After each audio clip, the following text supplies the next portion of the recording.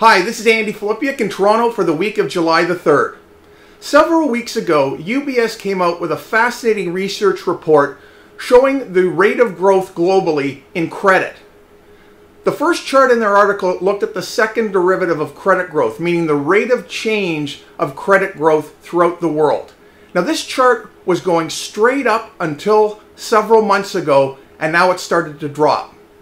The research report shows that going back to the 1980s, it took $3 of credit growth to deliver $1 of GDP. Currently, we are at $6 of credit growth for every dollar of GDP growth. So the growth in credit is crucial to not only the economy, but asset prices. Now, going back to 2009 during the financial crisis, it was clear there was not enough credit creation through the normal process of bank loans and business loans, etc. So central banks around the world stepped in with quantitative easing, which effectively grew the amount of credit in the system through the central banks printing money, buying bonds, and getting this extra credit into the system. Now what's fascinating, since QE began, the rise in asset prices globally for stocks, bonds, and real estate matched the growth rate in credit.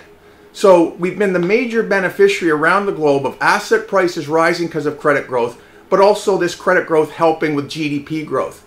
Recently, in the last several months, as I mentioned, credit growth has not only slowed, but it's starting to contract. Now this analogy is like looking at a bathtub. You start the hose, central bankers poured this money into the bathtub, everything rose with it, and the rate of flow from the hose kept getting greater and greater. Now the hose is no longer putting out any growth, and the bathtub plug has been pulled. So for people who are investing in markets, this fact is crucial, as money, when it's created, can flow anywhere around the world. It's fungible.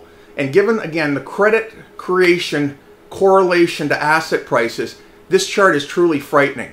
I've included a copy of the article along with the charts on this email. So please have a look at it. I'd be happy to entertain any questions.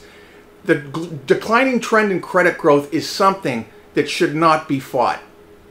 Thanks for watching.